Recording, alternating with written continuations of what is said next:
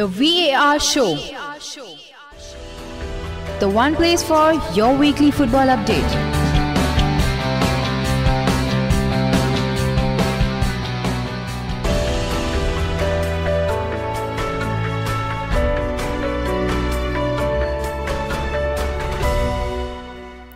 So hello everyone, welcome to another webinar series. I would like to first thank Steve Darby for coming and making this possible, and also everyone who is joining in today for the webinar.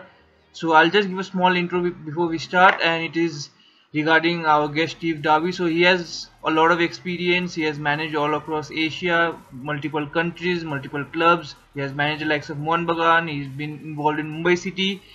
He has also managed Thailand, national team, Laos, to name a few among a lot of other things. So without wasting much time, I would like to straight get into it.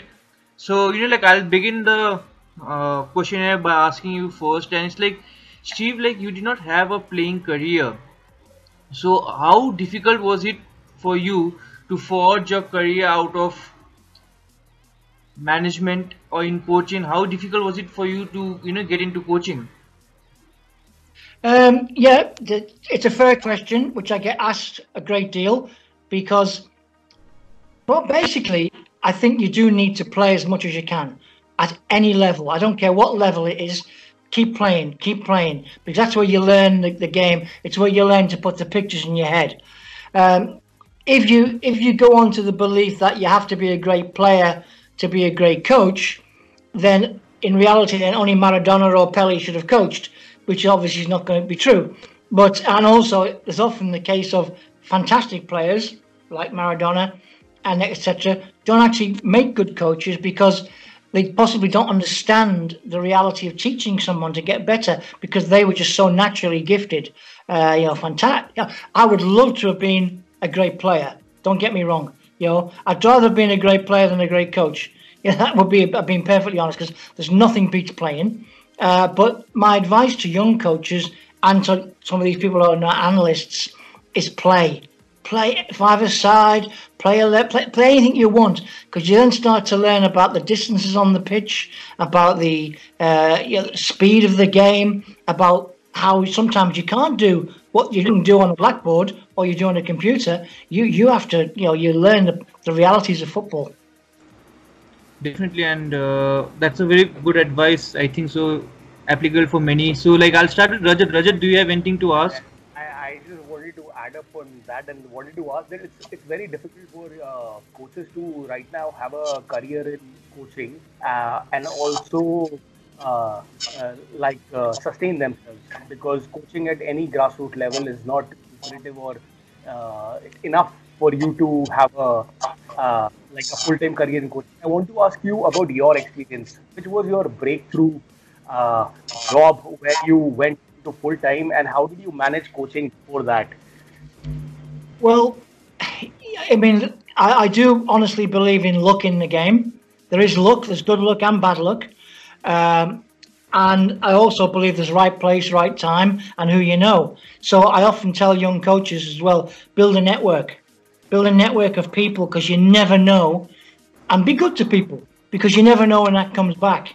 I've got to the situation now at my age where some of my ex-players are now presidents of clubs and in senior positions. So they will in turn recommend me and things like this. So how it started was I was very lucky. I was playing, and I did my coaching badges because I wanted to learn. I trained to be a PE teacher, which helped the organisational side. But also I was actually finished my degree, went teaching, and then I got a phone call to say, did I want to go to work in Bahrain as assistant national coach? I was 24, and I thought, well, I'd have swam there, I'll be honest, because it was a case of I was never going to be a star player. I was getting paid to play, but not a great deal. I would have been good semi-pro or low-paid professional, depends on your view. So I went to Bahrain, and that's where I was 24/7 football. And to have a career, you've really got to be 24/7 in football, because there's 1,000 people behind you. Like when I was a kid at 16, my first wage at football was £8 a week. I don't know what that is in rupees, but I know it's not a lot. And someone said to me once, "Why would you play for £8 a week?" And I said, "Well, if I didn't, there's about 1,000 kids behind me who'd have played for £7, another 1,000 behind playing for £6, because everyone wanted to be a footballer. So I was just happy to get paid to be a footballer. So that was the most important thing, is to get the passion. You have to have passion for the game. You've got to be lucky. You've got to be the right place, the right time. And I think most of all, you've got to work hard. There's no shortcuts. You've got to study, you've got to read, you've got to watch, you've got to listen. You don't have to accept everything's right.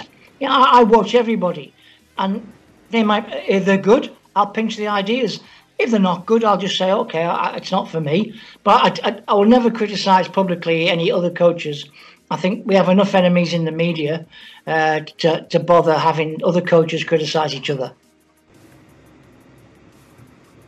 Definitely. And I'll move to the next. Mahesh, do you have any questions? You can go forward and ask.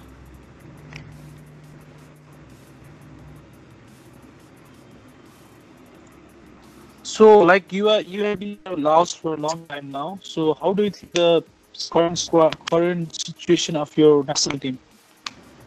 Well, I didn't quite hear the full question because it's static, but I'm not in Laos anymore. I left Laos after the World Cup qualifying finished, so I'm back in England. So I'm not in Laos, but I really enjoyed my time there. It was, coaching in the World Cup was like a professional ambition. We knew we weren't going to win the World Cup. We knew we weren't going to qualify for the World Cup, but we tried to we had an aim was to bridge the gap, and the first step was to bridge the gap to Thailand and Malaysia and Vietnam, and we narrowed that, and then we got what we call good results, and that would be like a 2-0 defeat from Kuwait, 2-0 defeat against Lebanon. We got decent results. We got absolutely battered by Korea, and let's put it this way, we got beat 8-0, and I'll be honest, I was happy. We were lucky to get 0. And the difference was they had 2 EPL players playing. They had 3 more who were in the Bundesliga, and the other 5 or 6 were either in the K-League or the Chinese League. And our lads were basically semi-pro. They weren't full-timers even. So we survived 60 minutes, but after 60 minutes, when you play players of that level, you run out of petrol. And literally our lads were running on the spot. So they just physically, you cannot do anything about it. No matter how organised you are, if somebody just kicks the ball past you and runs, and you cannot catch him, there's nothing you can do about it. And Korea were top class. Son Heung-min played that day. He only scored 3 and made 2. And I'll be quite honest. My instructions were to kick him as hard as we could on the halfway line. Basically being that hopefully that if we kicked him, he'd go off, because he had a Premier League game at the weekend and he earned a lot of money playing there. He might want to walk off from Lao, but he didn't. He stayed on. And to be fair to the lad, he came up to me at the end, shook my hand, and laughed and said, "I saw what you were trying to do." He said, "The boy tried very hard," and the boy did. We just couldn't get near him. Just could not get near him enough to kick him even. That's the difference in standards that you're talking about. So, it was a fascinating experience being coaching at that level. I really enjoyed it. The money in Laos wasn't as good as the money in India, but I wasn't doing it for money. I was doing it for more like the professional ambition at that stage. Steve, a follow-up question to that. So you keep I saw your career. You've coached a lot of teams. So let's say you get a new team, and you're in the first month. What's the first thing that you go to and try to change in the team? Like, what's the first thing that is like you think of is the biggest edge that you straight away go and try to improve? Right. Well, first thing you do is you assess your players, because I believe I'd be called as a players coach, because my view is that the players matter. The president doesn't matter, the media don't matter, the committee don't matter, because they'll like you if you win. and the only people that are going to make you win are the players. So you've got to do the right thing by the players. So I like to assess them. Firstly, technically, are they good enough? And sometimes you walk into a club and the committee have already bought the players for you. And I try not to do that, because that can be a disaster if you have someone who's got no idea about football, who's actually picked all your players. Then you look at them physically. Are they good specimens physically? Do they need training? I mean, often in some cases in Asia, I've had to reduce the training, not increase it, because the players are burnt out often. Because sadly, local coaches get a lot more pressure than foreigners. Foreigners, I can just walk off and go home.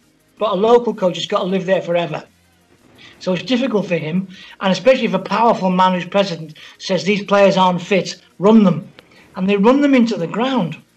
But I found that in India in particular, players were so injured so often. And it's so important that you have your players fit. That's where Mumbai City were excellent. They had loads of masseurs, physios, doctors, good people, good professionals, and their job was to get our players as fit as they could on the pitch, especially the schedule of the ISL, which is very difficult. So I look at firstly the players, then I look at my staff, and I make sure that the physio is a good one. I mean, the other staff are bonuses, like the goalkeeper coach and things like this. But so I look at that, and then the main thing is when I look at new players, if I do get new players, I look if obviously they've got to be a good player, otherwise I wouldn't want them. But the next thing is I look at them as people, because it's so important to have a good person in dressing room. I've had teams, Perak, Home United, the Thailand national team, where I had good people. I was really, really lucky, and they were good professionals who sorted problems out themselves. They were, dedicated, enthusiastic. And I've had other teams where you've had two or three, I'll say, bad lads, bad professionals in the club who were playing for themselves, who were selfish, they weren't playing for the team, and it really does disrupt the whole pattern. You've got to get rid of them sometimes. Sometimes you can convert them if you're lucky, but other times you can't. I've had players come up to me and say, I want a goal bonus. Well, I won't give goal bonuses. I give team bonuses, because if you give a goal bonus, he'll try and shoot from a corner, or he'll never pass it. He'll get the byline and try and screw it in rather than laying it back. So it's really difficult. I mean, it's hard to say, because a lot of African lads are extremely selfish about playing, and I had one of my own African players in Perak explain this to me. He said, "Coach, you've come from a country where you have poor people, but you don't have poverty. And a lot of these lads have come from poverty where their wage is literally feeding maybe 100 people, feeding an extended family, which doesn't happen in England." He says, so they don't see the team game. They see the game as being purely money for them to feed their family, which I understand. But but it's not every African player, obviously, because I've had some great ones.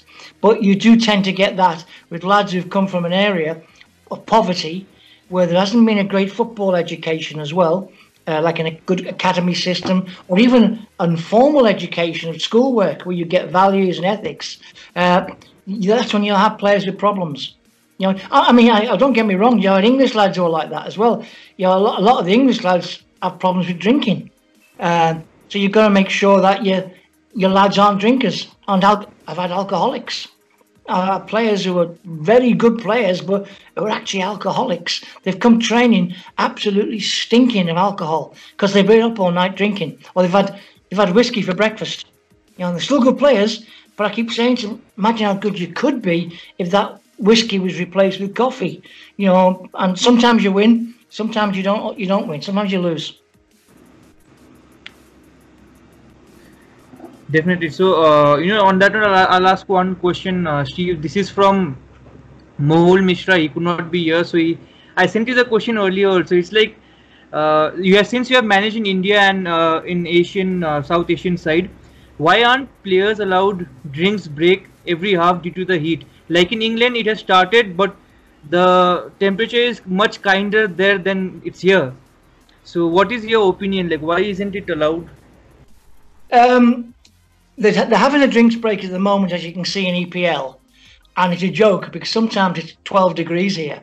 You know, the lads, you'd be drinking tea and coffee rather than, you know, drinks. But there's the logic in UK was done because of COVID, because of the virus. But the logic in Southeast Asia, I agree, is different, where literally the players are absolutely pouring with sweat and in the temperature. So my brain says exactly what you say. There should be some form of drinks break in, we'll say, India. And maybe it's not a country-specific thing. Maybe it's a temperature-specific thing. So if the temperature is, I'll say 30, it could be 30 to an Englishman, believe me, is horrific. You know, I know 30 to someone in Mumbai isn't that much, you know, or in Saudi Arabia. But I'll say 30 for a number. If the temperature hits 30 before the game, the referee looks, says, okay, we will have a drinks break after 25 minutes. You know, and in the first half, 25 minutes in the second half. It's only good for the game. It only makes the players better. And if they're pros and they're playing in front of the crowd, you do want the best performance. I mean, that's like, I keep saying to people, one of the biggest faults in Asian football is the quality of the pitches. You know, if you're paying people are coming in to pay to watch you play football, why not have the best pitch you can? Because the football will be better. Rather than huge long grass or no grass or swamp even in some cases. You know, you get a good pitch, you'll get better football. So I think that's important. Good pitches, good training grounds so young kids get better technique. And the drinks break, I'm all for it. Sure, and okay, I'll ask one more question before I go on to Syed. And it's like, this is my personal question, and like you know, you have managed in both club and country level. So how difficult is it for you as a coach to adjust your game style, like when you're managing a country and you have to go to a club? Well, the jobs are different, there's no doubt, and the biggest difference is obviously the contact time with your players. Club football, day in, day out. National team, you might not see them for 3 months. Sometimes then you've suddenly got them 24 hours a day in a camp. So the biggest difference is trying to get a relationship, to get like a personal relationship with the player. My view is you coach the person first, the player will come second. In that, if you can't get through to the person, you will never get through to the player, because it's so important, personal behavior. So as a club, it's easier because you see them every day. In a national team, it's not that easy. You know, sometimes you just don't get to know some of your players because it's hard. Then another problem sometimes, and this happens if you're a foreign coach. Sometimes the local coach of a club doesn't like you. Hey, you know, whether you like that or not, it's a reality. And what they do is they'll sometimes not do what you wish them to do with their club players. Sometimes, sounds awful, they're not very good club coaches. You know, some are great, don't get me wrong, but there are some bad club coaches. Let's be honest, some are match fixers. You know, we all know that. I read about that in Goa recently. That is match fixing in Goa, not even in the I League or the regional league. So, but often as well, I would get national team players coming in who are absolutely exhausted because the club hasn't been coaching them, the club's been running them. And players that come in, the first thing I do for 2 days is give them a rest and give them massages, and, you know, bring masseurs in because their legs were gone. And there's no point bringing somebody in if they're absolutely knackered. So it's not easy doing that. As a national coach, you've got to develop a good relationship with the club coaches in the league where your players come from. Sometimes it works, you know, but sometimes it doesn't. What I used to do when I first went in as a national coach was I would ask every club coach to give to me what he felt should be the national team. If he was picking the national team, what would he pick? And it's interesting, like if one coach picks 9 players from his club, then you think, well, maybe his opinion isn't that good, you know. And you then start to say, well, okay, if someone's pretty objective about it, you think, well, okay, he makes good, sensible decisions there. I respect that. And then also, if, for example, if you've got a 10-team league and 9 of the 10 coaches say the best right back, you know, is Subramanian, then you say, well, hey, Subramanian must be a decent player. All the coaches are saying that. So you look at Subramanian more than you would somebody else. So it can be useful. Local knowledge is essential as well. You can't forsake local knowledge if you're a national coach. You have to harness local knowledge. And also, if you get to know local coaches, they can often help you with what a player is like. Is the player a good lad? Is he honest? Is he a cheat? Is he a match fixer? Let's be. Hey, I had players in La who I knew were match fixing, but what could I do about it? Because they were fantastic trainers. They were 2 of the best 11 in my best 11 by far. I couldn't not pick them. They never let me down in the national team because, as I found out later, they never fixed in international games. They only fixed at club level, or they fixed in friendlies away from home, because they saw that as a source of income. And then, so what do you do? But I knew that was happening, but I couldn't do anything about it because I couldn't prove it. And if I didn't prove it, I just dropped them, I'd have the media on my back, and I'd have to say why I dropped them. And if I picked them, they were doing all right anyway. So there's some of the complexities you find that happen in coaching behind the scenes. It's not an easy job. You get complex situations, and often the football is the easiest part of the job. Definitely. So I'll move on from that and I'll ask Syed and Ali. You can ask your questions, Syed.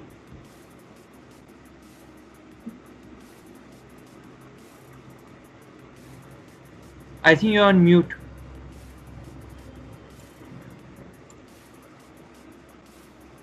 Will this go out as a program, or is it going to be just a No, I'm recording it. Yeah, it'll go out also. Okay. If you do not want to give anything controversial, then it's No, fine. I've learned that what you say, you're going to make sure that you're right. So I'm okay. Don't worry. If I say it, no problem. That's why you'll see I never say any names, unless I say nice things about people. Or else you can sneak in your Bollywood story also. Oh, Ranbir Kapoor. Yeah, I can sleep in Ranbir Kapoor. I can honestly say I've danced with Ranbir Kapoor, which I know a lot of Indian lads think that's wonderful. I'd never heard of him. I'll be honest. He was just a bloke who was a president and a lovely fella. He really was a nice bloke. And then all the lads are telling me about him. I'm going, oh yeah, And then later I got asked to. I did the football choreography for a film called Student of the Year. Have you seen it? Yeah. Yeah. Well, you'll see in that film my feet are in there, because one of the lads was a great actor and a good-looking fella, far better looking than me. He couldn't kick a ball, so they had to use my feet to kick the ball, and then we panned to his head, for the shot. So I ended up loving Bollywood. I really did. I loved the film Bodyguard, the cricket film. I think is fantastic. I can't remember the name. Great film where what was it again? Lagan. Lagan, that's it, yes. Where those damn British colonials got battered. I agree with them. Yeah, I mean, the history I found out about India was just incredible. I realized I knew nothing about Indian history, and particularly the role of the British colonials, until I went to Calcutta. And then Mumbai, more Calcutta. I learned a lot in Calcutta. I read about a lot of the history there and going to some of the old clubs in Calcutta. And, it was, I'll be honest, the colonial bit was appalling what they did. I'm ashamed at what they did. And then I went to Manipur, which was a fantastic place, I'll be honest. And they took me to a cemetery, which in the middle of this city, they have the most magnificent cemetery of, they call them the Tindits, where there was hundreds of graves of British people, 18 and 19-year-old lads who died on that border with the Japanese coming over into India. I didn't know anything about it, I'm ashamed to say. It's fascinating what goes on. I mean, India fascinated me full stop. It's 22 different countries. Absolutely. You can't say I'm an Indian. I think you come from a different part, and that seems to be the difference. And I've got to be honest, it's probably the most racist place I've seen. Yeah, I've had Indian lads say to me, "You British treat me all right. It's the so-and-sos up there, or the Northerners don't treat me any good, or I'm from Kerala, I'm the wrong colour." I couldn't believe all that. Definitely. The So Northeast Syed, and yeah, the sorry. Northeasterners hate you lot. Yeah. So Syed, if you are ready, please go ahead with the question. Yeah, I'm ready with my question. Still, I want to ask the is it difficult to get 100% out of players when they are playing for the country because they have prior commitments to the club? Sorry, can't hear a word. Even I can't hear. Okay, Syed, like, can you speak clearly? I could not hear. Even I could not hear. Hello. Yeah, yeah. Please, Syed, we can hear you. Yeah. No, I've got nothing.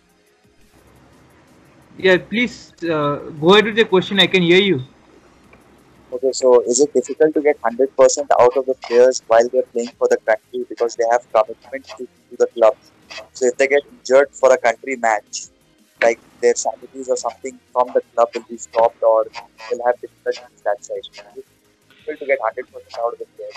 Right, I think if I get the question right, it's difficult. Is it how do you get 100% of the players for country if they're tied to a club? Yeah, it's a fair question. Some players it's not a problem. Some players just play for their country, sheer pride. They play for their country. They play for the national anthem, like the Vietnamese do that. I'll be honest. The Vietnamese, when I had played there, worked there, they were definitely nationalistic. They were proud to play for their country. Others, it's difficult sometimes. For example, if you're getting paid, I'll say 5,000 US a month to play for your club, and you're getting paid nothing to play for your country, you got to start thinking, who's paying the mortgage? Who's paying for the kids' school? Who's paying for your grandmother's hospital? And, it's difficult. I understand and I respect the people who have difficulties like that. When you come to England, it's different. The players tend to play for honour for the country, in as much that because they're so well paid by the club, they're not going to be able to match it. And in fact, now the England national team usually donate their match fee to a charity. I mean, some play for the honour, like your Jordan Hendersons, I think, but you'll get others who, I'll be honest, they realise if you play for England, you'll get more sponsorship, you'll get more marketing value, you'll get more Instagram hits. So there's the mercenary side of it as well, that if you're playing for your country, it benefits your brand, as they say, if you're a European footballer. If you're an Asian footballer, you might be playing for your country for honour, and you might be really weary about getting injured, because if you get injured, some of these clubs are ruthless and they won't care about you. But it's a fair question. It does happen. Sure. We'll move to Mahesh. Mahesh, do you have any question?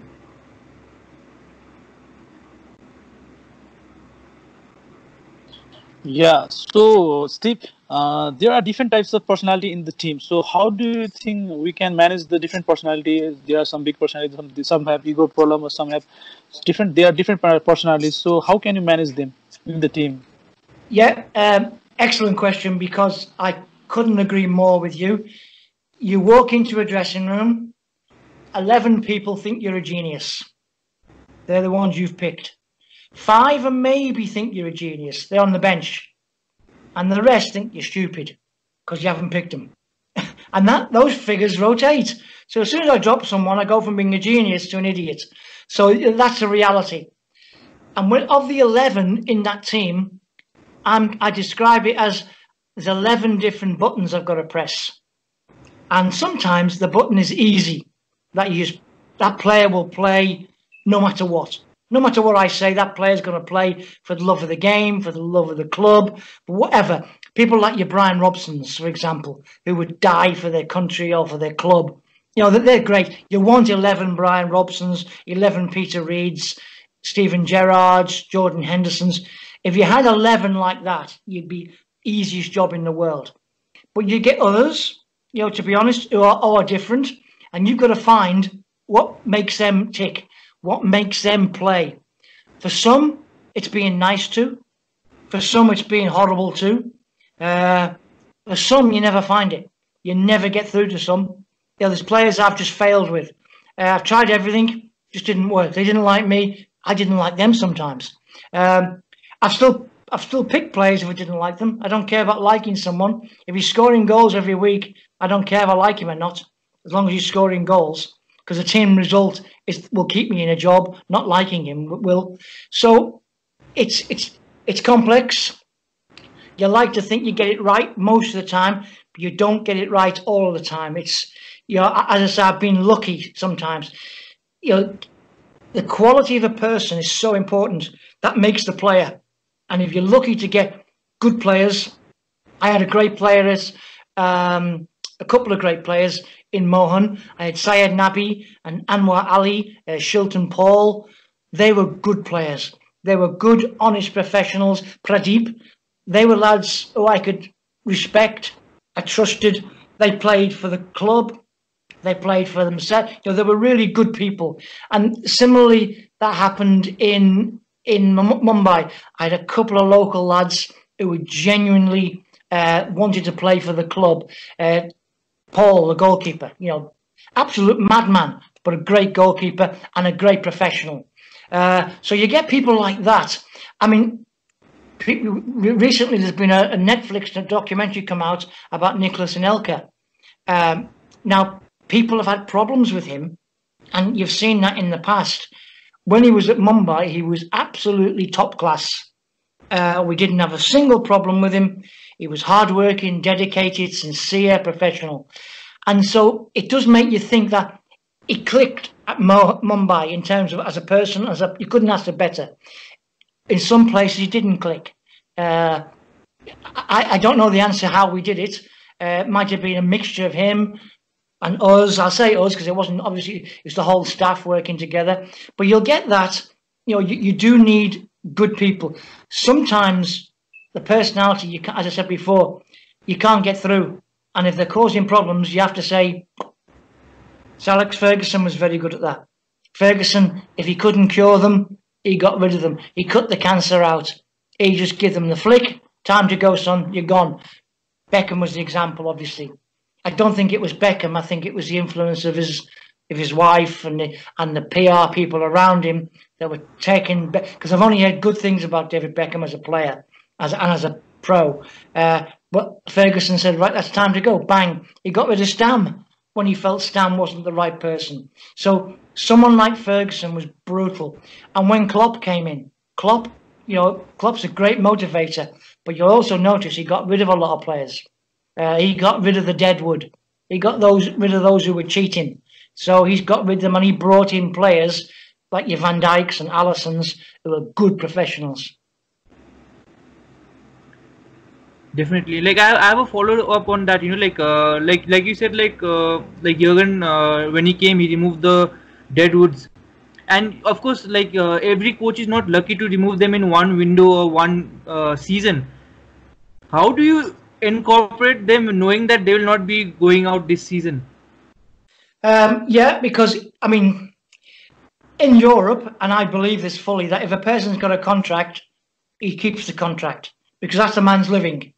It's not his fault someone's given him a contract that long. It's not his fault he's getting that much money. I never, like Mehmet Ozil, he's getting paid to do nothing.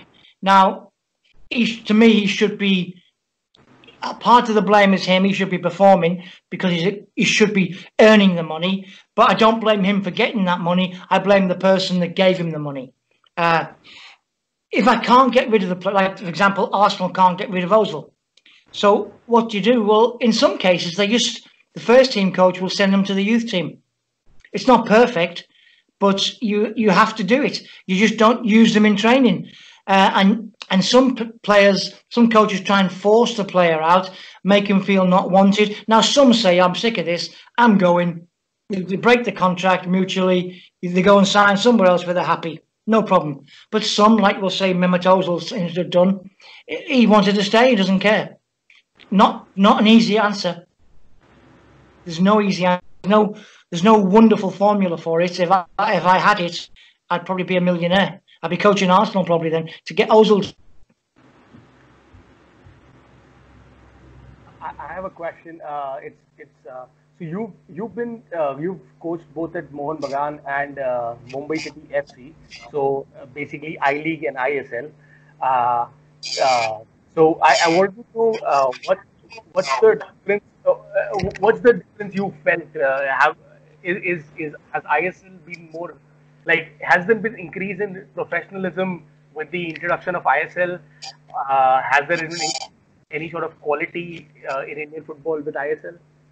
Well, I can only speak from the period I was there, obviously, but basically I'd say the ISL improved the professionalism by about 1,000%. It was absolutely night and day compared to the I-League, compared to the ISL. The ISL did everything they could to create a professional atmosphere.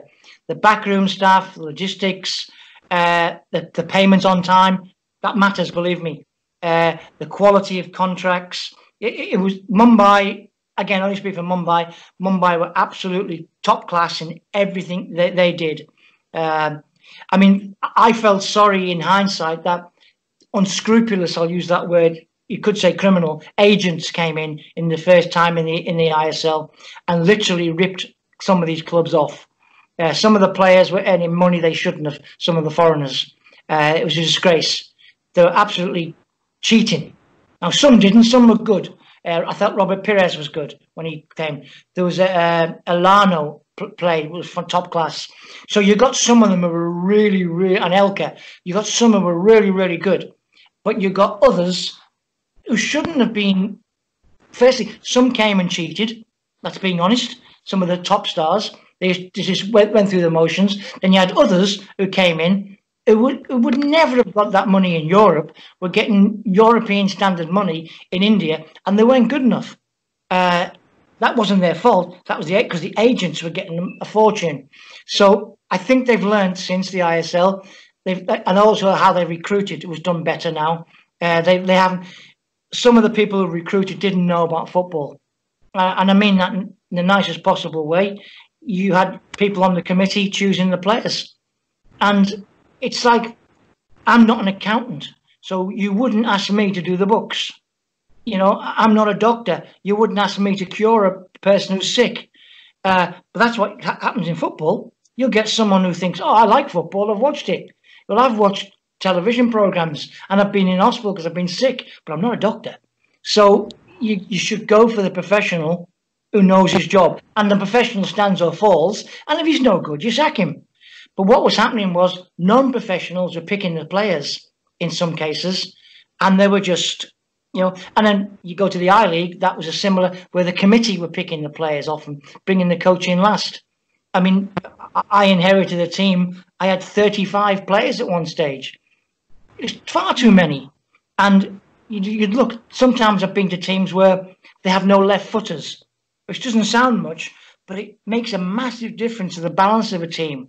Or you might have someone who goes mad and buys 4 strikers, and you've got to again keep 2 of these strikers happy, and they're getting paid a fortune when you desperately need a centre back. And so you're having some young kid in there, the centre back, who's getting abused by the fans, by the media, because he's not really good enough. But he's all you've got when you've got 2 expensive strikers on the bench because you can't play them anywhere else. Because that's bad planning. So there's a lot of bad planning in the I-League. You've seen that. You know, the overpaid strikers in the I-League and the underpaid defenders. You know, so I mean, I don't mind the Indian lads getting paid. It would be the foreigners. Good luck to the Indian lads, their league. You know, I mean, my logic now, again, as an outsider, would be keep the ISL, but in the I-League, keep the I-League, yes, but have it as Indian players only. So more Indian lads are getting games, so they're not being kept out of the game by an average foreigner. So, you know, because some of the foreigners are not that good. Let's be blunt.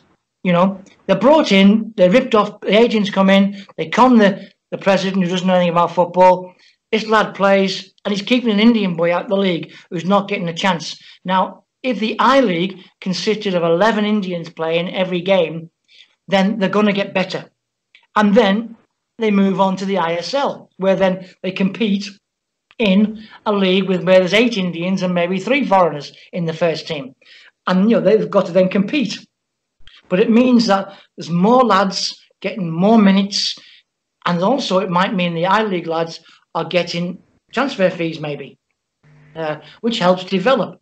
And it helps them to develop youth players and gives them a chance to build youth academies. I mean, I know it won't happen because of the egos, but I mean, I'm trying to think rationally and for the good of the game, if you can. I would have liked that to have happened, but I don't think it will. Good luck to you. Definitely. And I have another question from Rohit, okay, and he's here in the meeting, but unfortunately due to the internet issue, he has sent in the question for me to ask, and he has directed it towards to you, Steve, and he said that you have managed a lot of teams and at higher level, at country level and everything, and how often have you faced interference from people in higher positions in terms of transfers and team selection?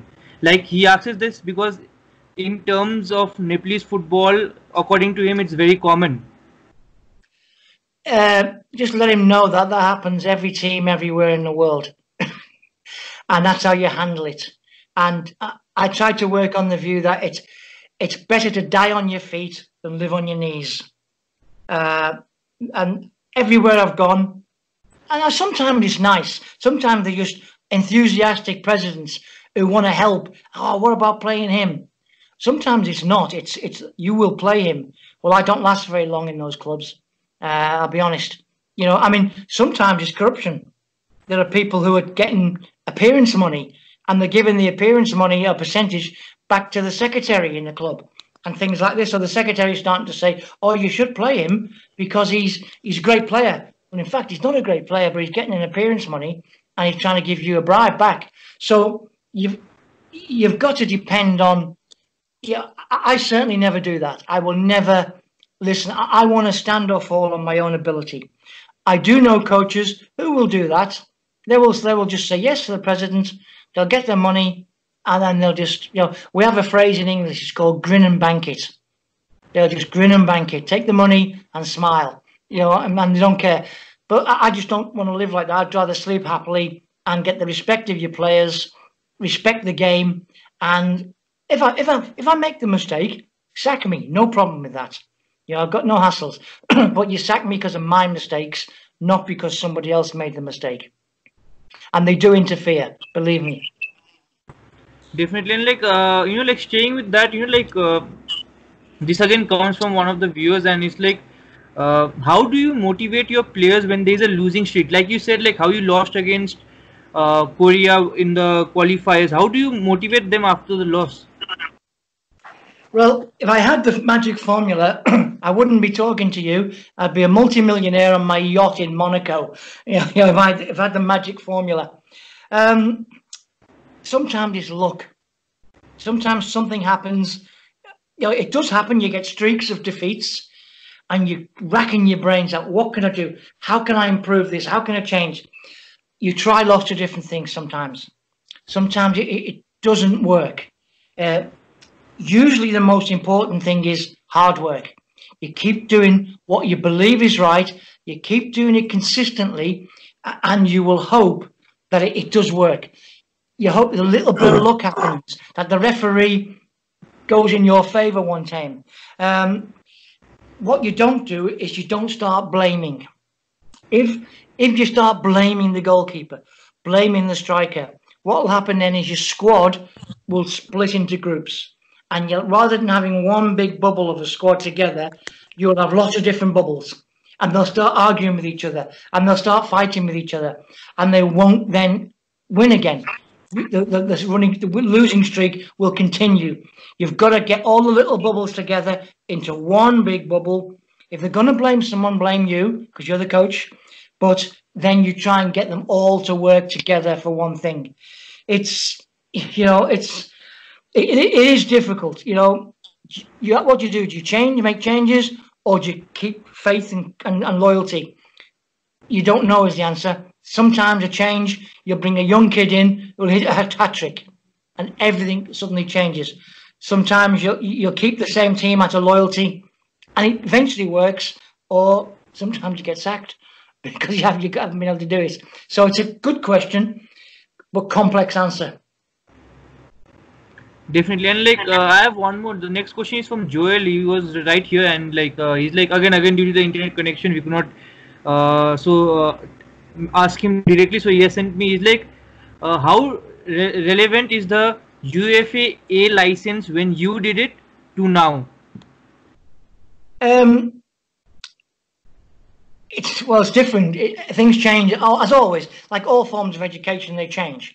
You know, whether that be your A level in English or your degrees, everything evolves with time. In my time, 95% of it was on the grass. I had to coach players, and I was assessed on coaching a player in a certain situation. 5% I had theory, very little theory, and it wasn't that difficult, to be honest, the theory. Now it seems to be you have to be able to use a laptop or an iPad. You know, there's so much theory now, and I think, to be honest, the coaching courses have become too theoretical, because if you can't, the bottom line is you spend your time on the pitch when you're coaching, and if you can't do it on the pitch, and if you can't work with the players, improve the players, it doesn't matter how many licenses you've got. You know, so I think it has changed a bit. I'm not certain of it, because obviously you don't see it all the time, but there has to be some theory, there has to be some learning, but the bottom line is get on the pitch. Can you improve a player? If you can improve a player, you can improve the team. Definitely. And like moving on to the next question, it's like again sentient. It is like since you have managed many teams, you know, like across Asia, and what do you see before signing for a new team? So what do I see before signing for a new project or a team? Me, what I see? Yeah. I look at the money. That's the first thing. I've got to be honest. You look at the money because you have to. Because I believe me, I have to buy a house, and I have to pay my bills to my daughter. You know, I have to do, and the electricity man and the food still costs money. So you have to, and also, I might be out of a job for 10 years. I might not get another job once I've been sacked. So you have to look at the money. Then I have to look at the length of the contract. Then I have to look at the quality of the contract. Has it got a payout clause? And will I get the money if I get sacked? So if I get a 3-year contract and they sack me after 1 year, do I get the next 2 years pay? Well, I should do in a contract, but some clubs will fight that. So, you know, you've got to make sure the money and the quality of the contract. Then you look at the club. Are you going to be happy? Because you've got to go there day in, day out.